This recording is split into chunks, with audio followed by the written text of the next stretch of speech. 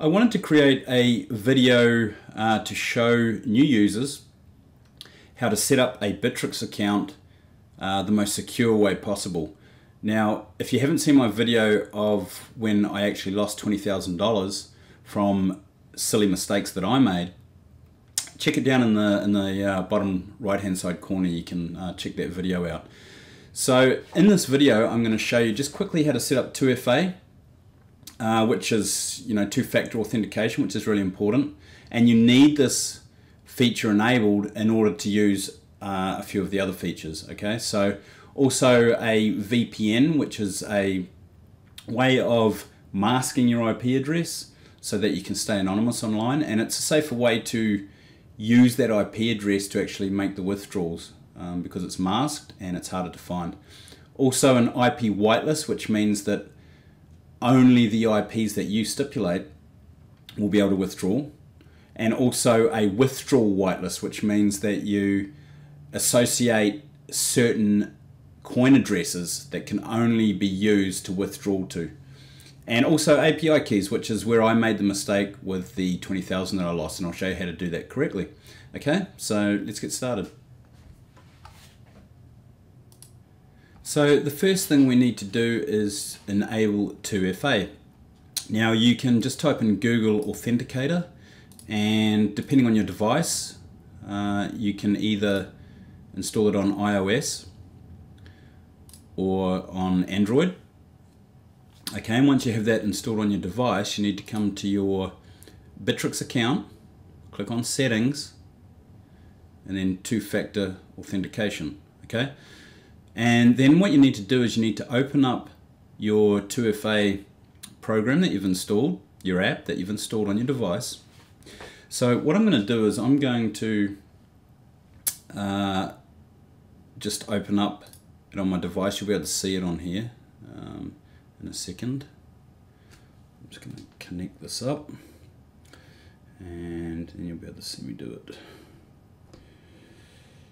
Okay, let's connect this up. Okay, so what I'm going to do is I'm just going to use this so you can see this, and I've already got 2FA on here, which is right here. Okay, now what I'm going to do is I will just move this down a bit to about here. Okay, and I'm just going to click on here and add a new one, scan barcode. Okay, and then I'm going to come up to there, and it's already done it. Okay, so if we pull this up to the side a little bit, let me just resize this a little bit. Okay, so if I scroll down here, you can see right at the bottom now I have the Bittrex one. So you've got to get this in before it turns red. Okay, that's the thing with 2FA, it only cycles. That's to obviously help stop hackers. So all I'm going to do is I've got 296.207, and then I'm going to click on enable 2FA. Okay, now it's going to send me an email just to verify. All right, so let me just move this out of the way. Okay, now I need to check my email.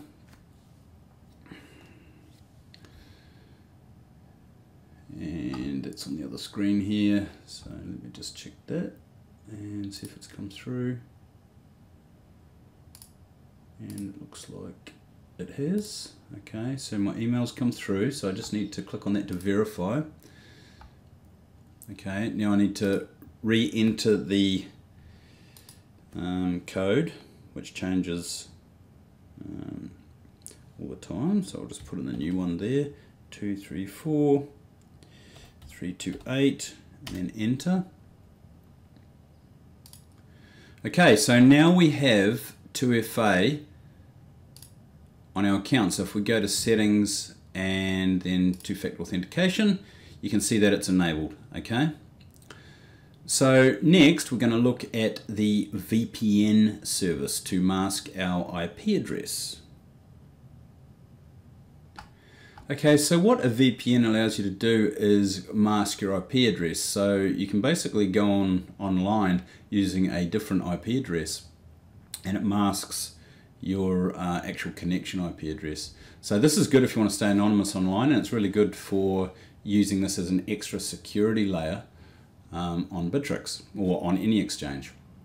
So I just use this one here, and I mean there's probably plenty more, but this is the one I use, and it costs about $39 a year. Okay, so but you can do your own research. So I'll just show you quickly how this works. I already have it installed, and I have it in the menu here. You can see it just here. So I'll activate it, and it will obviously go through my antivirus, my firewall. So my firewall will come up and ask, and I'll allow it. Okay, so it says it's disconnected right now. So basically all you have to do is come down to your menu here and right click on it, and it will show you all the countries or states that you can log in through. Okay, so for this example I'm just going to use France. Okay, it says it's connecting.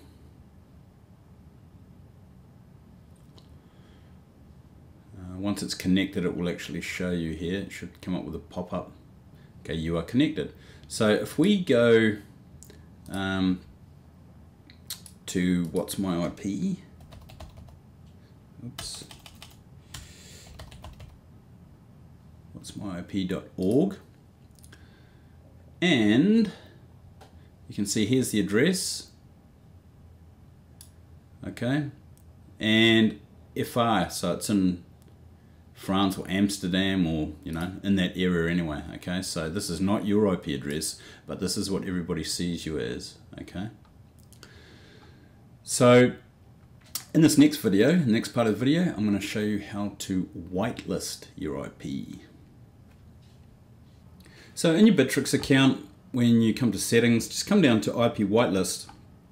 You can see here you've got address and authenticator. So all you need to do is basically input all the IP addresses that you want associated with your Bittrex account that will allow withdrawal.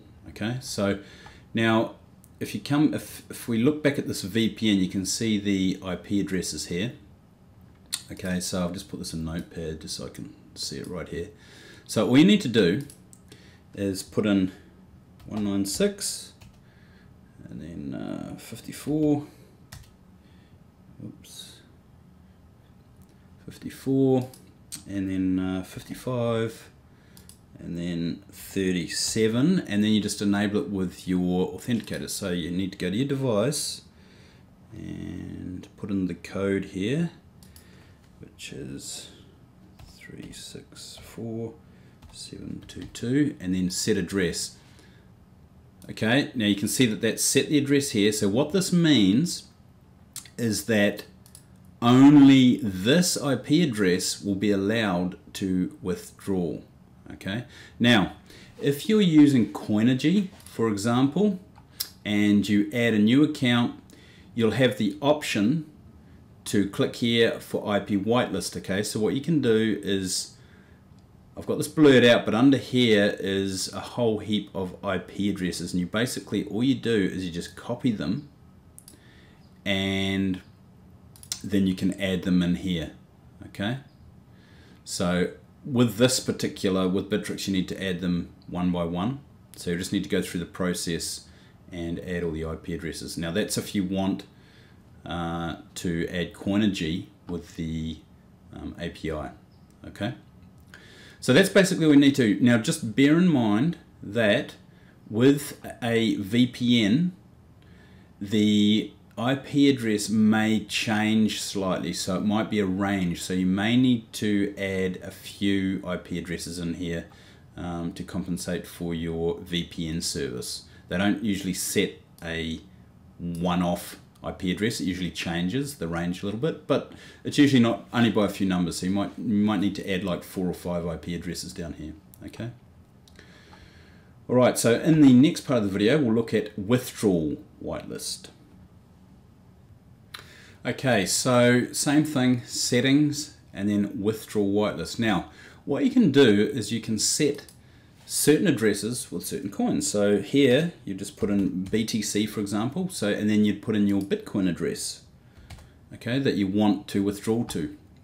Now this means that nobody, even if your account did get compromised, they could only send a Bitcoin to this address, okay? Now the same goes with the way that you set this, is you need to put in your authentication code, okay? So 798-660 and then set address. Okay, so you can see that now this is Bitcoin address, so that's the only one that can be used. Now, you can do this with as many coins as you want. For example, I'll do this with EOS. No, actually I won't do it with EOS because it's not on Bittrex yet, but what I can do is I'll do it with Gollum, okay, Gollum, GNT. So all you need to do is put in GNT in here, okay, and then the address for your GNT, and then the same thing. So we'll just put in our code 162 and then set address. Okay, so you can basically do this with all the coins that you have invested in your Bittrex account. Okay, so that's your withdrawal whitelist. Next, we will have a look at the API keys. Okay, same thing, settings, and then API keys. Now, API keys are used for if you want to connect third-party programs or apps like Coinigy, or any apps that utilize the API key. There are many out there, but the most important thing that you do is you don't enable the withdrawal function. Now that's the mistake I made, and that's how I was able to get compromised. Okay, so the way that you add a new key is just come to add new key. Okay, now read info, yes. Trade limit, trade market. Okay, those are the only three that you need to do. This withdrawal, do not touch it. Just leave that. Okay, and then just in here, add your code again, 163455, and then update keys. Okay, so now you have your key and your secret.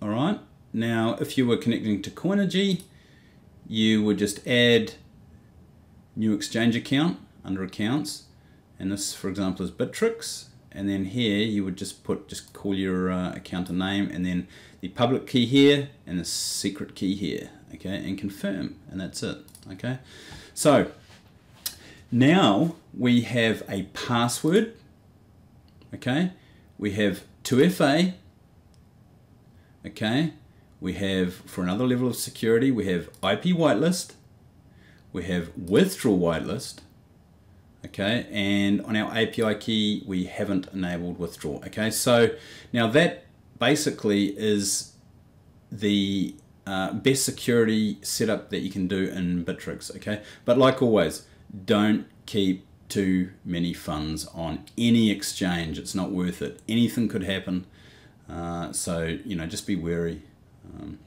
So I hope this helps, and if you've got any questions, be sure to leave a comment, and if you want to subscribe and like, that would be appreciated as well. Peace.